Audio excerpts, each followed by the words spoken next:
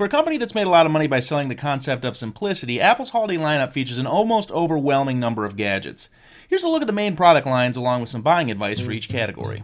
Starting off with the newly announced iPads, you now have 5 iPad models to choose from. Starting prices range from $249 to $449. The iPad Air 2 is slightly thinner and slightly lighter than the original iPad Air. There's a souped-up iPhone 6 and 6 Plus processor on board too, called the A8X, which Apple says is 40% faster than previous efforts. But battery life remains 10 hours across the entire iPad line, although the rear camera on the iPad Air 2 has been bumped from 5 to 8 megapixels and can capture time-lapse and slow-motion videos. The front camera has been improved as well, and wireless connections have been bolstered to provide faster data access. The newest iPad Air rounds things out by adding the Touch ID fingerprint sensor that debuted with the iPhone 5S, so you can unlock the tablet and log into apps and sites without typing passcodes. It'll be available in gold, silver, and gray, and there's a new 128GB storage option available starting at $699. Late November 2013's iPad Air is sticking around, though this time with a $399 starting price down from $499. This is still a more than fine full-size iPad. Spending the extra $100 on the iPad Air 2 gets you something marginally thinner and marginally lighter with a better rear-facing camera,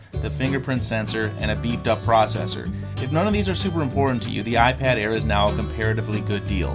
Now, the new iPad Mini 3 is almost pound for pound a shrunken-down iPad Air, all the way down to the $399 starting price. You do get the fingerprint sensor, so there's that. Also, there's a 128GB option. The iPad Air tops out at 32GB. It's smaller and lighter too, of course, although not thinner, with a starting weight of 0.73 pounds. So if you're interested in a small iPad, the iPad Mini 2 now looks like a really good bet, actually. It's very similar to the iPad Mini 3, but doesn't feature the gold color option, the 128GB storage option, or the fingerprint reader.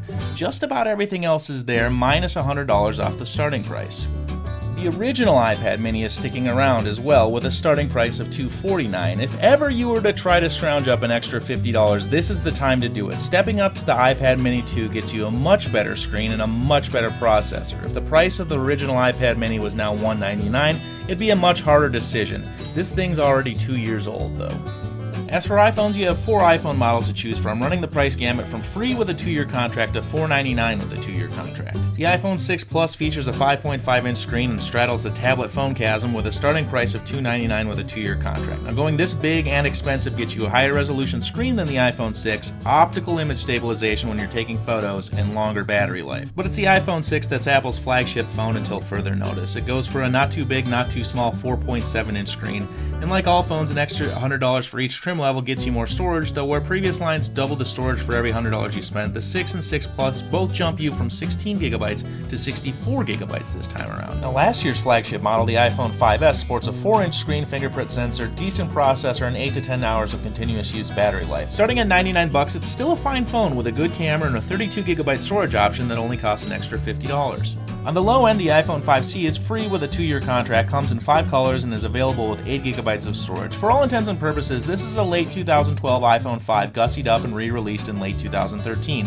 An extra $100 gets you more processing power and double the storage in an iPhone 5S, but if you don't care about that and you don't care about the fingerprint reader, this one's a solid choice as a free phone. To get more information as well as additional analysis of Apple's computer, iPod, and Apple TV lines, head over to time.com and search for Apple's Holiday Gadgets lineup.